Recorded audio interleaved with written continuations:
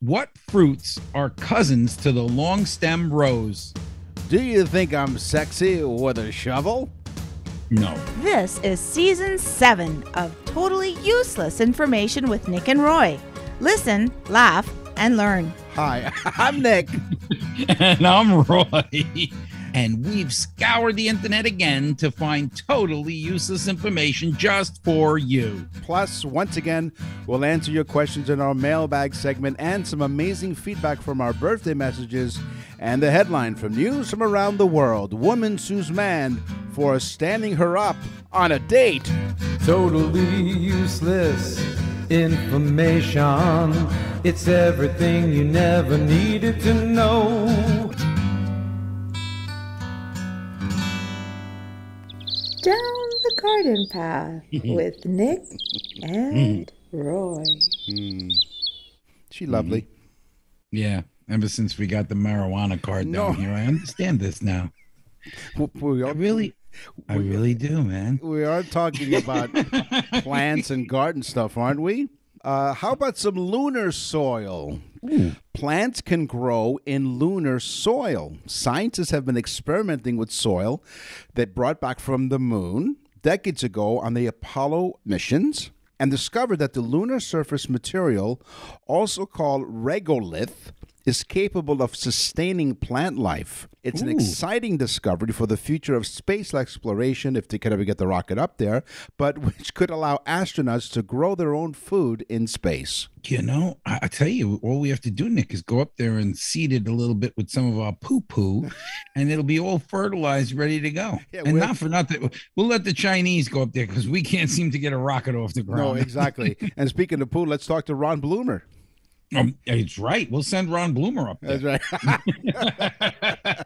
For those of you who don't know, Ron Bloomer was on one of our favorite episodes. It's like one of the fan favorites of us talking about poop. Mm-hmm. If you haven't listened to that, we'll figure out what it is. It was season 6, I think, episode 9, but in season 6, and funny. It was Ron Bloomer. He wrote books about poop, and they're not joke books. They're actually scientific, really fascinating read.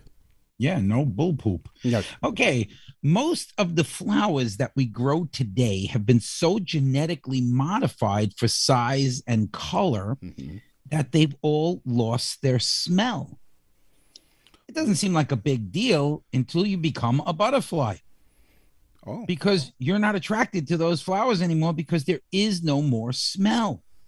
And being that that's how they work, now butterflies are more attracted to weeds than flowers. Most butterflies are attracted to dandelions and clover, which are common weeds, rather than the flowers that they used to be attracted to. So yes, genetic modification. For all of this eco-friendly mambo jumbo that I always make fun of, the tree-hugging hippies, this one I'll give them. So when you said that the butterflies are now into weeds, I'm like, they're walking around, they're going flower to flower going, yeah, man, this flower don't smell no more. Ever since the legalization, me and Nick are into weeds too. That's right. We're in the weeds. We're on them right now. Well, here's a flower or a plant or a flower, whatever it is, that does smell. It's lavender. I love lavender. Want to cure what ails your head quickly? And in our cases, we're not sure how long that'll take. But it could be as simple as growing lavender in your kitchen. There's strong evidence that delightfully scented herb. So it's a herb. There's the answer to my question. It's a herb that can treat headaches and migraines. One study from 2013 found that people reported feeling less pain after inhaling the plant's scent for only 15 minutes. Good old lavender. Yeah. Nick says herb. Right. Which is shocking to his Uncle Herb. So I'm in Toronto, Canada. Roy's in Fort Myers, Florida. Try to say that 10 times. So I'm in Toronto, and so it's funny because you should say that. So yeah, we do call it herbs. I mean, you could say herbs as well. In Quebec, they don't pronounce the H; they pronounce it as H. Do you pronounce 0 Z? No, it's 0. We do say 0, okay. But the letter Z in your language is Z to us. Yeah. Oh, it is. Okay, so you say Z for the letter Z, but in England, the 0 is Z, I believe. Or I think. I'm not sure. Maybe you're right. Maybe it's Z. And in soccer, it's nil. Yeah. which is what's in our we'll have head. none of that. That's right. Not at all. Okay, you want sweet tomatoes? Yes. I used to love that restaurant, Sweet Tomatoes. It went out of business after COVID. It was too bad. all you could eat salad buffet. It was amazing. It was like 50, 60 feet long of salad buffet. It was awesome. Sounds exciting. Out of business now. Yeah. It was called the Soup Plantation Sweet Tomato. So you may have had them up there. I don't know. Well, no. Okay. Just spread some baking soda around the bottom of your tomato plant. Mm-hmm.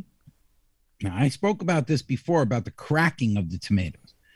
But if you spread this, you will sweeten the tomatoes as well. It takes the acidity out of the soil so that the tomato never gets the acidity out of the soil and into the plant. So spread around a little baking soda underneath the plant, maybe a little bit of eggs, flour, and you'll have yourself a pizza. Exactly. Why not? You know what? You know what that smells like? Useful information. Oh, that's great. That stank of useful information. I'm totally Get useless. it off the show. Totally useless information with Nick and Roy. Spider plants. Now, air conditioners and furnaces are notorious for drying out the air, sapping the skin and body of much needed and protective moisture. One study found that spider plants can humidify a room, especially when grown near a window with sunlight. Here's my teaser. What fruits are cousins to the long stem roses? And no, they're not some couple of guys from the village in New York. No, it's not the village people. No, with their sweet tomatoes. Oh boy, here come the letters. Yes. Okay. NickandRoy.com. Question was, what fruits are cousins to the long stem rose? That's Get right. ready. Apples, pears, peaches, cherries, raspberries, and strawberries are all rosaceae or rosaceae plants, which are cousins to the rose. So a rose by any other name might be an apple, pear, peach, cherry, raspberry, or strawberry. That's right. And because the butterflies don't smell them anymore, they can't even stop to smell the roses because they don't smell anymore. And I told the rose, never take the apple to the prom. That's your first cousin. That's right. Kissing apples. Oh, baby. What the heck is NPK? I don't know, and I'm afraid I'm going to find out. Well, that's why we appear every week, don't we? To listen, laugh, and learn. NPK? NPK. N as in Nancy, PK. Yes. Mm-hmm. It is an acronym for nitrogen, phosphorus, and potassium. Let's take the guesswork out of fertilizing. The NPK is the ratio and what those numbers on the fertilizers mean. Oh, good one, Nick. That's right. I use 666 for all of my plants around the house, or they have 10, 10, 10, 666. So there you go. Yes, I didn't think that K, because that threw me off. That's right, because N for nitrogen, P for phosphorus, and then, of course, it's the periodic table symbol for potassium, which is K. Now, I guess they didn't want to call it NPP. Yeah, well, that's okay, which is okra and potassium. No, but then if it was NPP, they think, but you have to pee on your whatever to fertilize it. No, that's not why. The old NPP, which is the no place to pee-pee. Right. Like in one's pool. We spoke on the show, Nick, that vanilla beans come from orchids. Yes. And I think a lot of people know that. So that's not some big shocking fact. And if you didn't, well, hell, that's why you're listening to the show, because you don't know anything. So just join up with me and Nick, because we're idiots. No, we're not idiots. We're useless. Nick, they thought that I was talking about them, but in reality, I was just projecting it onto them. Absolutely. Vanilla beans come from orchids. But did you know that there are orchids that smell like other things? And they were made, of course, genetically to smell like other things other than vanilla. Right. So Sherry Babies, the Sherry Baby strain of orchids, smells like chocolate. Ah. And the Golden Elf smells like lemon. Oh. Yeah. And there's another one called the Philopis Valencia, which sounds dirty to me. It does. Want to play with my Philopis? The Philopis, whatever, smells like cinnamon. Nice. So you mix all these orchids together, you got yourself like a dessert or something. Well, it is. I mean, I was just getting hungry thinking, we've gone through a mall where you can't help but smell that distinctive aroma of Cinnabons.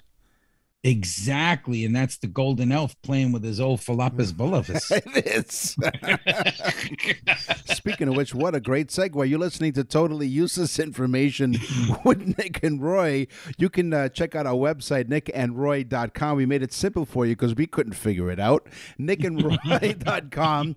We have a whole bunch of stuff you can do on there. Lots of fun. You can check out last week's episode. Right. We're not electronically challenged. We're just stupid.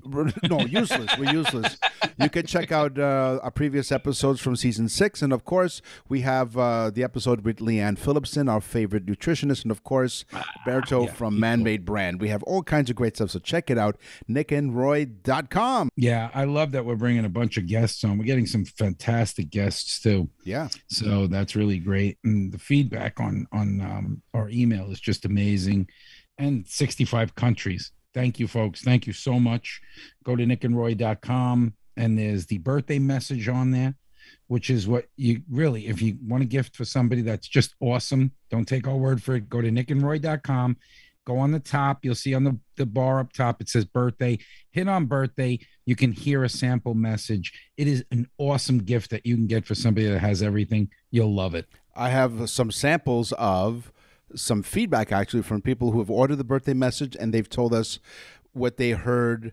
They gave us their feedback when they first heard the message, because whoever orders the message, I like to send them a copy of it ahead of time, and then we get the feedback after the guest of honor, has heard it. So some testimonials coming right up on Totally Useless Information with Nick and Roy. So let's get to music. From Beethoven to Bieber, rock and roll to rhythm and blues. This is Totally Useless Music Information with Nick and Roy. You've heard of the rapper Eminem? Yes. Yes, and he had a movie which was really good. It's actually a really good movie. He's the real Slim Shady. That's what he nicknamed himself. Yes. He sold millions and millions of albums, not to mention videotapes and so on, and movies. Yes. But his first album came out in 1996. It was called Infinite. Oh. Most people don't know this because it only sold 1,000 copies. Oh. That is a complete and utter disaster. It was probably his friends. It's 1,000 copies. If he had a show and 1,000 people showed up, he'd be mad. Right? So, yeah. But anyway, if you have a copy of Eminem's first album, Infinite, it is worth anywhere between $200 to $1,000 now because it was so limited. And of course, they sent it out again. They remastered it or whatever they did. Yeah. But the original album, 1996, was a total disaster, and they probably figured he wasn't going anywhere. His name, by the way, is Marshall Bruce Mathers III. Right, Marshall Mathers. Yeah, that's right. That's the Eminem stands for. I think you would use that, right? Marshall Mathers. Yeah. It sounds like matters, like he matters like a little bit. Yeah, he's a rap singer. Some people consider rap music with the C that's silent.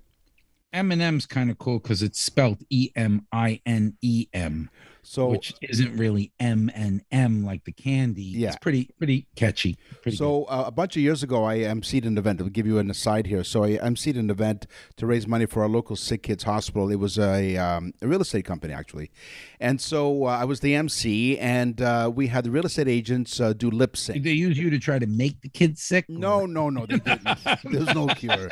So that's right. They make the kids sick, and then they they raise lots of money for the hospital. He's like the guy who starts the fire and then calls the fire. Exactly. No, nothing like that at all. Actually, we have an hero. We have a world-renowned sick kids hospital here in Toronto. So, we did a fundraiser for the hospital, and each of the real estate agents came up with an idea to do a lip sync. So, one of the real estate agents wanted to be Eminem. He went out and he rented an Eminem costume. like the candy. And he put some bling around them, and he performed a couple of Eminem songs. And then after the performance was done, I asked the people on the front row, because he wasn't wearing underpants, I said, was it plain or peanut? Yeah, it was. Well, there was something holding his nuts there. That's right, exactly. Eminem, yeah. And it melted in their hands. Here's my teaser. What was my teaser? My teaser was, do you think I'm sexy with a shovel? Roderick David Stewart was born on January 10th, 1945 in London, England. Born into a working-class family, Stewart excelled at soccer. He worked a series of odd jobs, including a gravedigger. Before his singing career took off, Rod Stewart. Oh, wow. He was a gravedigger. It was one of the many odd jobs that he had before his singing career shot up into the stratosphere. You know, he was the lead singer of the Jeff Beck band. That's right. And he quit because he didn't want to go to Woodstock. Yep. Yeah. Most people don't know that. He was the singer. Yeah. In the Jeff Beck band. So he got to start. Hans Zimmer. This name sounds German. Go on, as it is customary here on the show, whenever someone is from Germany, can have a few bars of the German national anthem, please. Deutschland, Deutschland, über. Let's talk about Hans Zimmer. Okay. Where are your papers, Hans? No, okay. Hans Zimmer is a guy who wrote a lot of musical scores. Lion King, which is amazing score. Yeah. Gladiator, another amazing movie score, and the Pirates of the Caribbean series, all of the music scores for them. This guy writes these amazing orchestrated scores. No formal background in music. Really? Oh, he took a couple of lessons when he was a little kid on the piano and quit. He had no formal training at all, and this guy is one of the best composers of movie theme music, but that's the composers of our time, you know? Yeah. You got Williams doing Star Wars and all those things, you know, I mean, so epic. Crazy, right? Yeah. Hans Zimmer. Look him up. He's great. I believe that when those big epic movies, the music and the soundtrack is so important. I mean, you know, the horror films, of course, have that dramatic music and, you know, they make your blood pressure go up and everything like that. But any of these epics, like John Williams and even Hans Zimmer, they're really epic. It's the music that really makes, I think, part of the movie. Well, Hans Zimmer went into the music for movies. His cousin went into the lighting of movies, and his name is Franz Dimmer. That's right. He wasn't as bright as Hans. Wow. Very funny, Nick. That was pretty good. There you go. So we've all... Okay, I'm assuming this. I'm assuming that you've heard of the... You're going to assume, folks. Get ready. Right. That's right. Butter my biscuit. Yeah. That was from last couple of episodes ago. So listen. So yes, I'm going to assume, and yes, I know if you never assume because you make an ass out of you and me. That's why you're listening to Totally Useless Information with Nick and Roy. So Shazam is an app that you use on your device that it listens to a few seconds of a song, and it will identify what song it is and the artist, of course. And then, of course, it shows up with a link for you to purchase. Except if Nick is singing, and then it's... Yeah. Then a warning comes out, and then... Keep saying what? What? Can't find this. Can't find this. And yeah, there's an old man there going, I can't find this. And then it says, don't do it again. Was that Britney Spears? No, that wasn't it. No. Anyway, the most Shazammed artist. Okay, so Shazam has come up with a list. This is good. This is good. I want to know this now. So to celebrate their 20th anniversary, Shazam released a list of major moments from the past couple of decades that have been around. And among the notable stats is one crowning Drizzy, also known as Drake. It's a Drake song. Fellow Canadian. Drake is the most Shazammed artist of all time with 350 million Shazams across his solo songs and tracks he's been featured on as well. I wish his cousin Mandrake would make him disappear. You don't like the Drake? Hey, here's a Seinfeld reference. You don't like I love the Drake. You know what? Yeah. I am not a fan of his music, although that he's a prominent artist here, and he is from the city of Toronto, which is where I reside. Oh, there you go. So you like it. Heavy metal. Yes. Originated in the United States. Mm-hmm. And I mean, it's a genre of music. I mean, that's a huge, huge genre of music. But most people don't know this. In Finland, they really love heavy metal. In fact, they have 53.5 bands for every 100,000 people in Finland. Oh. Do you know how staggering that number is? They're so into hard rock. It's like their number one thing.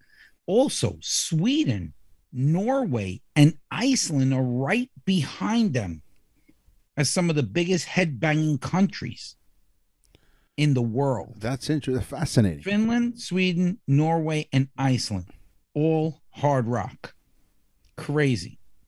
Didn't know that. You would think that a country like Sweden, where they had ABBA, yeah, they weren't heavy metal. That's right. Well, if you change your mind. Yeah, that's right. Take a chance on me. Wow. Nick and Roy I knew you'd get it, Nick. That's right. I just knew. You know what? Nick and Roy recite the lyrics from the 1970s. I know. So all of a sudden, like this voice in the background, it's Shazam. That's right, going, stop it. Just stop You're going, take a chance, take a chance. Eric Clapton has been inducted in the Rock and Roll Hall of Fame 3 times. Really? Oh, Yardbirds? 2 with bands, 1 as a solo artist. Right. Eric Clapton is a consistent hit maker, one of the greatest guitarists of all times. Perhaps that's why he's the only person to be inducted into the Rock and Roll Hall of Fame 3 times. I know it's the Yardbirds, and I know it's another band that he was with, what's his name, from Led Zeppelin. So, yeah. Here's one for you fans out there. Yes. The Beatles. What about the largest band in musical history. In 2018, Paul McCartney finally admitted something that they never admitted before. Which is? Not one of the Fab Four could read or write music. Really? They were never formally trained and played by ear. Wow. So when they came up with something, they just went in the studio and said, hey, and to be honest with you, I've never taken a lesson on an instrument. I play guitar, I play piano, always by ear. And that's what I would do. I go in the studio with this guy, John Rankin, and I'd say, Johnny, listen to this. And John had musical training and he could write music, but he would follow along by what I was playing, the chords I was playing or whatever. And I don't even know what the chords were. He would say, oh, it's a G, it's a F flat, and I'd be like, yeah, whatever. It's all Greek to me. Yeah. Yeah, F this. Right. Let's go back to Eric Clapton for a minute because one of our producers sent us a note why? saying... You don't like me anymore? No, I do, of course. So he's part of the Yardbirds. Cream, I think, is the other band. Cream. That was the name I couldn't think of. Cream. There you go. So thank you to one of our producers. I like cream, too. I like it on my desserts. I do. Exactly. I've been known to, but whatever. Okay, now speaking of accomplishments, as we move on swiftly, double diamond certified albums. The Recording Industry Association of America, or RIAA, has given out a number of diamond certifications to various albums that have sold at least 10 million units. There are only 5 rock bands that have more than 1 diamond certified studio albums. Ooh. Van Halen, Def Leppard, Pink Floyd. Pink Floyd, I would understand. Def Leppard, but go ahead. Led Zeppelin and Figured that. The Beatles. Yeah, I would figure the Beatles. I thought the Rolling Stones. Well, maybe they're not double diamond. Over Def Leppard? Yeah, wow. Def Leppard. See how hard rock? Exactly. It's hard. It really is. It is. Yeah. It's hard to take, Nick. It's just hard. We thank you very much for listening. I knew a few girls in high school. We thank you very much for listening to Totally Useless Information with Nick and Roy week after week. We are on the iHeartRadio Talk Network. We are on Newstalk 1010 in Toronto.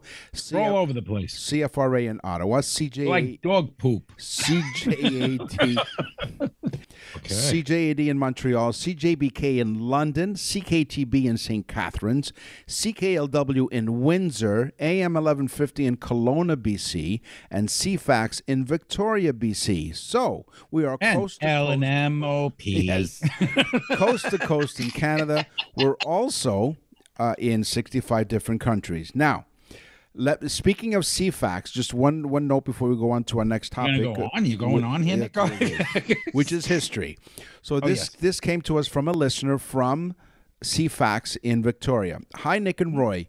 You guys are hilarious. I live in Victoria, British Columbia, Canada.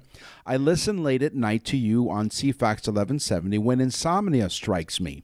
Now, I've heard that before, that people say when they can't sleep, they listen to us. What's his name? Hold on. Her name is Mary Louise Arrow. Oh, her name is Mary Louise Arrow. Hi, Mary. Now, she says, Roy's laugh is quite unique. Ha-ha. Cheers and keep on entertaining the masses. Now, where is this woman? Where is she? She's not here. She's in Victoria, BC. So she leaving out? She actually left us a voice message that you can do on our website, nickandroy.com. And she said, who has that infectious laugh? And I said, I responded to her and I said, that's Roy. It is an infectious laugh and there's no vaccine for it. Exactly. It's like COVID. That's right. Exactly. So thank you very much. Could be deadly. That's right. Thank you very much for your response. Mary Louise Arrow from British Columbia.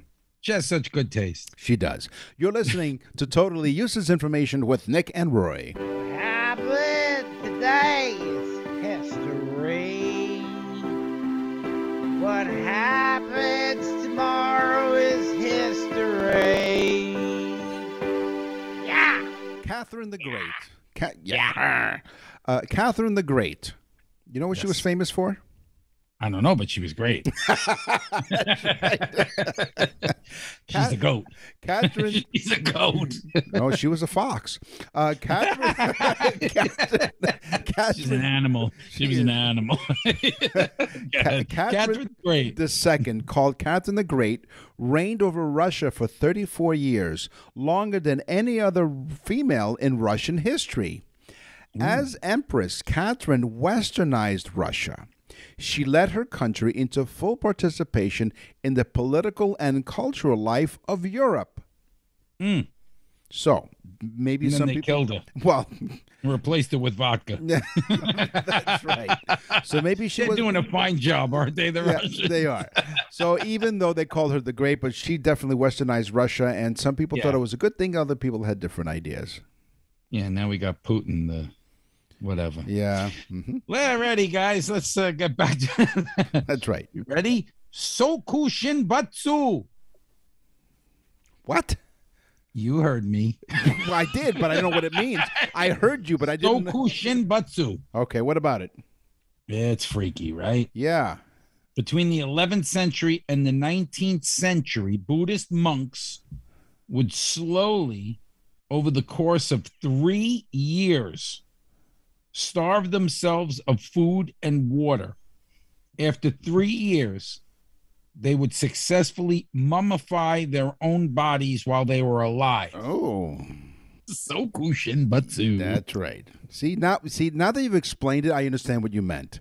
There you go. See, it was just but they would actually mummify their own bodies. Ugh. These Buddhist monks. Crazy. And they did it for between the 11th and the 19th century. So they did it a lot. I guess they were so cheap they didn't want to spend on burials. Yeah. There's Uncle Butsu. He's in the corner. That's right, Uncle Butsu. Now let's go back. He's got his hand out so he can hold a tray. Now, Catherine the Great, maybe this is why she was great. Let's go back to Catherine the Great for a moment. Oh, back to Catherine. Being Catherine the Great's lover came with huge rewards.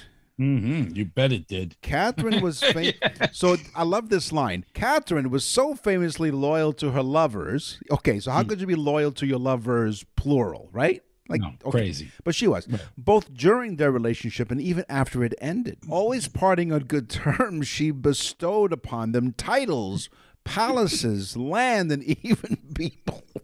Oh, even people. Gifting one former lover more than 1,000 serfs or indentured servants.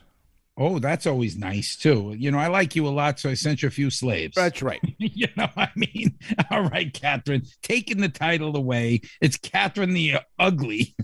But perhaps nobody reaped the bounties of her favor more than Stanislaw Poniatowski, one of her earliest lovers and father of one. Stanislaw Poniatowski. Yes, he was one of her earliest lovers and the father of one of her children. Oh, only one. That's right. So, but he was probably her favorite lover for a reason. Why? They called him the old Pole. Stanislaw Poniatowski. I like cigars. Yes. Maybe not as much as Bill Clinton, but I like cigars, Nick. Of course. You like smoking cigars? Do you ever smoke? No, I tried once, but no, I did not. It didn't go well, so no, I don't. Well, you don't sit on them, Nick. You smoke them. So Oh, it didn't okay, sit maybe well with that's- you, but you don't put them in your back pocket lit. Well, anyway, I do like cigars. I don't smoke them that much. I do have a bunch of good ones. Okay. Winston Churchill, he really liked cigars. In fact, he liked them so much, he smoked 15 cigars a day. How? And now, mind you, the cigar that's named after him, which is called the Churchill, is the longest big cigar. Very reminiscent of Stanislaw Polaski. Yes. How do you like that, Catherine? By the way, Great. Catherine had 2 children. 2 children. Yeah, and Stanislaw was the father of one of them. One of them. That's yes. right. So anyway, Winston Churchill, 15 cigars a day. These Churchill cigars, can't figure out how he would even smoke them. He had to be puffing on them constantly because they would go out. I don't think I could smoke 3 cigars, 4 cigars in a day. That's a lot of cigars. 15. Yeah. He said, never, never, never put a cigar down. That's right. In ancient Asia, death by elephant was a popular form of execution. Yeah. I was crushed when I read this. Well, funny you should say that.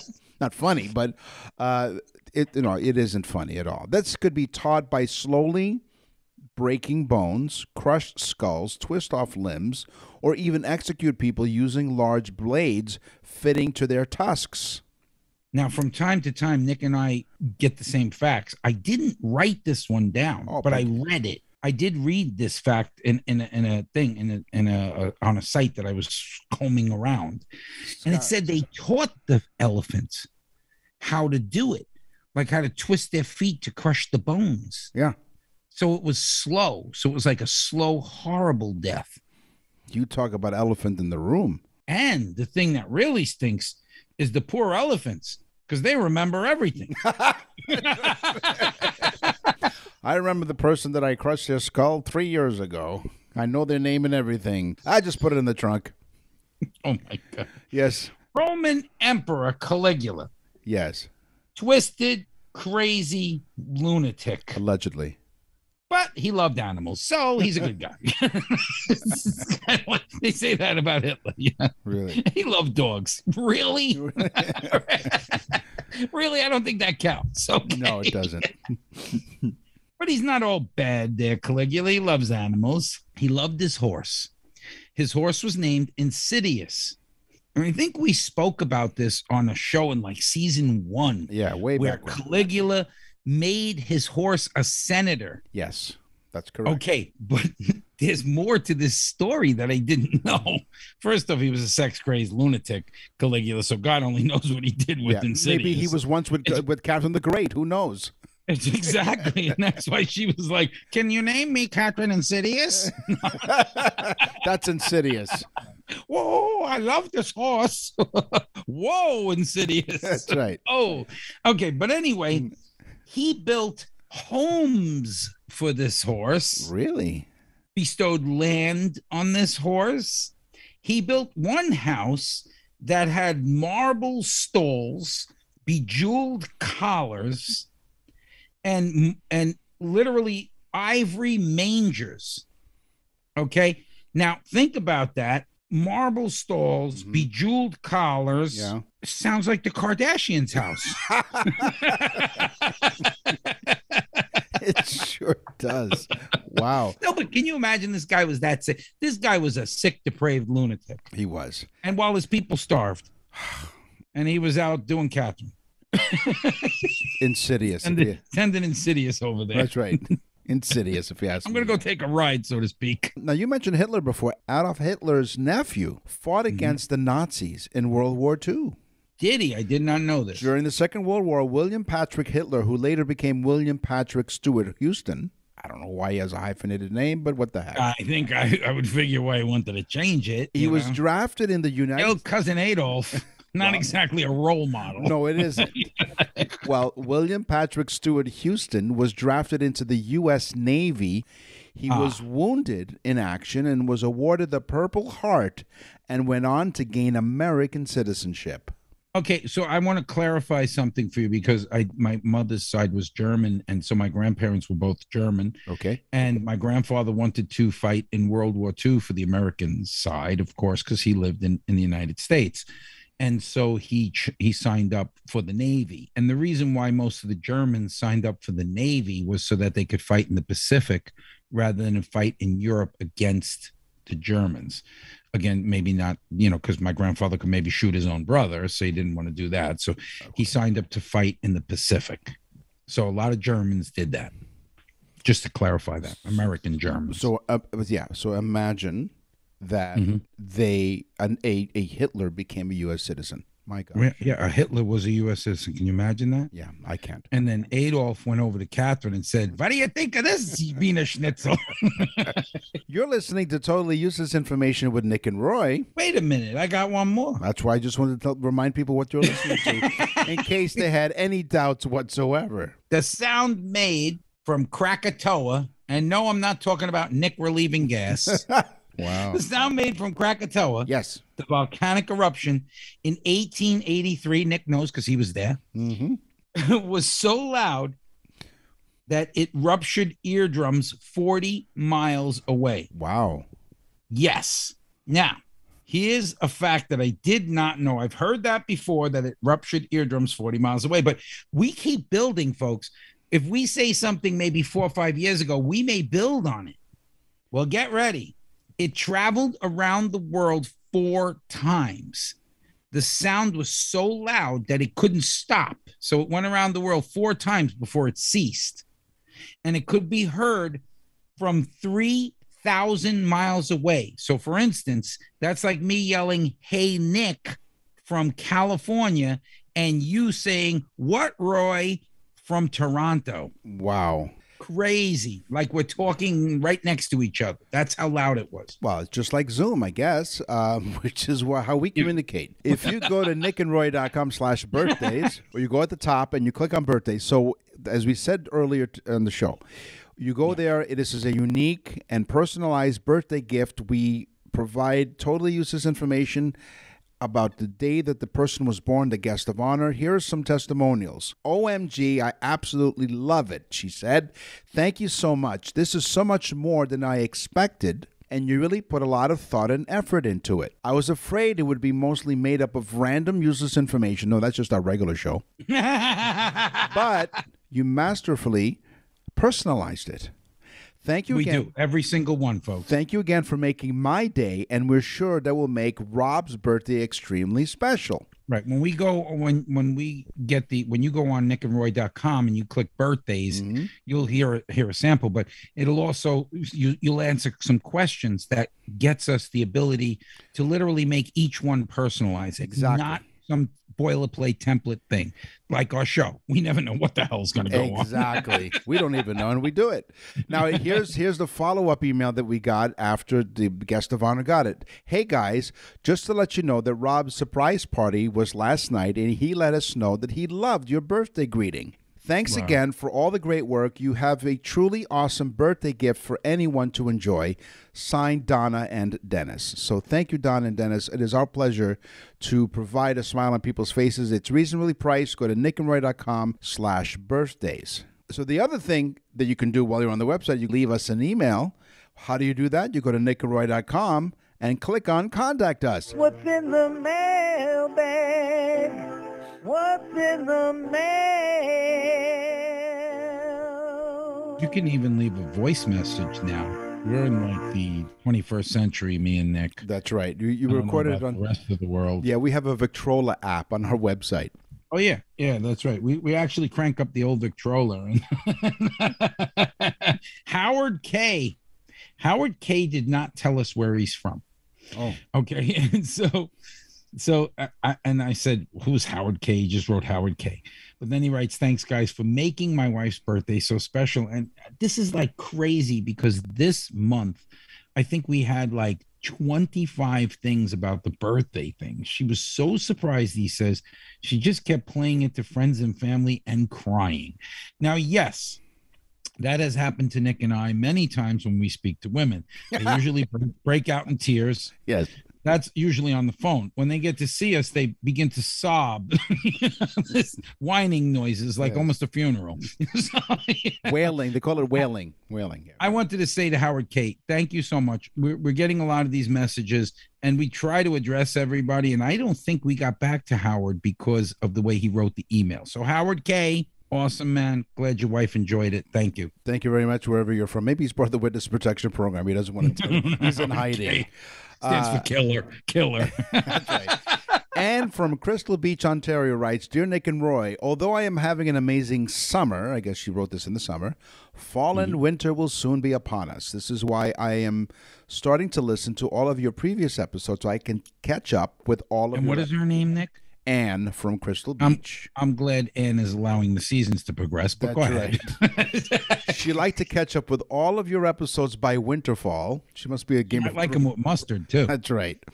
Thanks, a loyal listener, Anne from Crystal Beach. Here's my question. Where did the term tickety-boo come from? Tickety-boo. Boo, tickety boo. Yeah. Anne, I love you. Awesome. It's Tickety boo. It's Sounds like Yardbird. It sounds like tickety-boo that you wrote us. Chiefly and originated as British slang, possibly from an Indo-Aryan language, meaning it's all right, sir.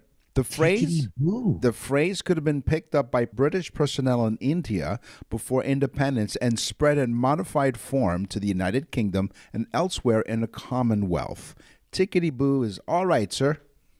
Oh, my God. That's a good one. And thank you for sending that in. See, folks, write in. Give us these crazy things. I love this. The tickety boo. It's tickety-boo. And now for something completely useless.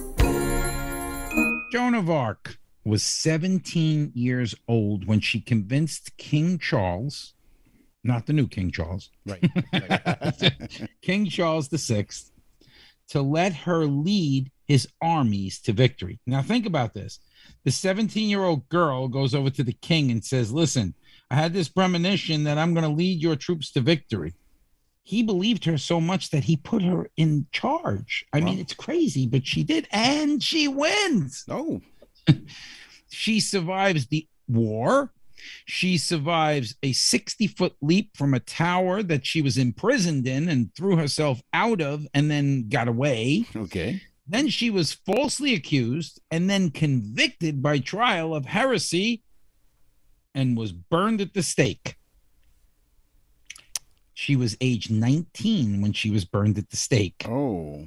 All of this stuff happened in 2 years. In like a 19-month period of time, she did all of this stuff.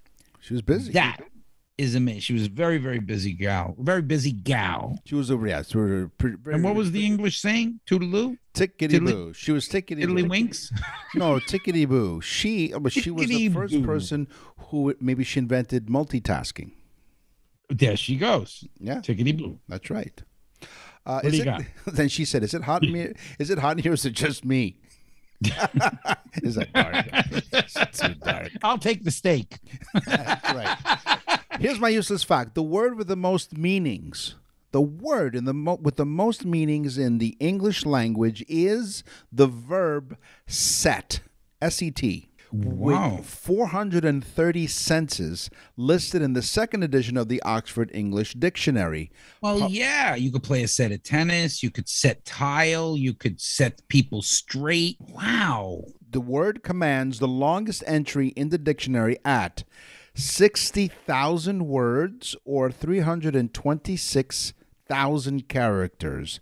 The Okay, verb you know what, set. folks? You listen to this show and you wonder where we come up with this stuff, and sometimes we do as well. So That's don't right, feel yeah. bad. Yeah, exactly. But this show has some really cool stuff. That's right. Tickety boo. Tickety boo. Hey, this week on the show, we talked about garden, we talked about music, and we talked about a little bit of history. It's time for the news. And now, from around the corner and around the world, this is TUI News. After getting stood up, she finally got her date in court. Wow. A Michigan woman is raising eyebrows online after suing a man for $10,000, wait for it, for standing her up on a date. So the guy never showed. So now she's suing him for So she's figures she couldn't raise him up, so she'll raise some eyebrows. That's right. The woman named Gave Kashant. her the old tiddly boo. No, it wasn't tickety boo at all. It was not all right at all. The woman named Kashante. Tiddly. Her name was Kashante Short. Kashante Short. Kashante Short had reportedly filed the lawsuit. This is back in 2020. This is how far back this goes, in which she alleged. Florida? Is this in Florida? No, this is a Michigan woman. Michigan. Yeah. Okay. The guilty conscience, do you? No. Just figured they're old loonies here. But Okay. So back in 2020, she alleged that Richard Jordan did not show and left her on her mother's birthday, and her mom had just passed away. Oh, no. She She sued. just passed away, meaning she was dead there in the room? No. She did not wonder he show, didn't show. and left He's on like, her what the hell is mother's- that smell? I'm not going in there. No, that's why. She sued the accused date ditcher for intentional infliction of emotional distress on the grounds that Can Jordan. I stop you? Can I stop you for 1 second? Sure, you can. She is suing Mr. Jordan. Right, Dick Jordan, Richard Jordan. Dick Jordan is Right. being sued by Shantae or whatever. Kashante Short. Kashante. Right. Because Kashante got stood up by Dick. Yes. Now, had you known that you could sue somebody for standing you up, Nick, you would have been embroiled in hundreds of legal suits during high school. Or embroidered. She sued the accused. I love this alliteration. She accused the date ditcher for intentional infliction of emotional distress on the grounds that Jordan had deliberately hurt her by standing her up. After some back and forth between Short and the judge, the defendant, Jordan, weighed in, saying, "To be honest with you, sir, I thought this case was just going to be thrown out. We had Yeah. a date, one date, and nothing else after that. Now I'm being sued for $10,000, he says. 10 grand she wants? I don't see how this is going to go any further. I think this is a waste of your time, according to Dick. Could you see the judge going, okay, Dick, short, Dick. Right, yeah. It's a Dick Short wedding. It's a short Dick. It's the short Dick wedding.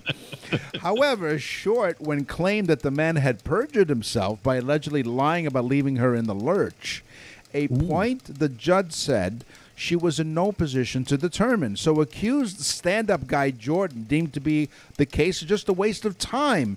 In that letter, he lied, and that's what brought forth the perjury. It was never perjury in the beginning. It was perjury after his response. So this is getting really complicated. Yeah, right, because he was an idiot for writing her a letter. So He now, should have never said anything. He should have said, "I'll write you a letter," and then never wrote her one and stood her up again. exactly. Wouldn't put a stamp on the letter, right? So this takes forever. I do it, right? Now, the judge was growing really impatient here, and he said, you can't add another count because you don't like or disagree with what his answer was. So Yeah, she the didn't judge said, "We're going to take a small break," and then he never came back and stood her up too. No, that's not true. So fed up with the plaintiff, His Honor asked Short if he asked her if she understands what perjury is. Yes, I understand perjury is a lie. I know what perjury means. No, perjury is a false statement made under oath, according to the reporter. Exactly. A lie's a lie. Perjury is a false statement made under oath. Right. She's the idiot. But go ahead. So after protracted debate over legal semantics, so this started out as like suing this guy, suing Dick for not showing up on a He date. gave her 50 cents and a McDonald's coupon. So then she goes to the judge. Are we all done here? She finally agrees to transfer the case to... He said ticky boo. No, it isn't ticky boo. She says, I'm going to transfer this case to district court in line with the judge's original recommendation. Wow. Ma'am. So he brought it to another court.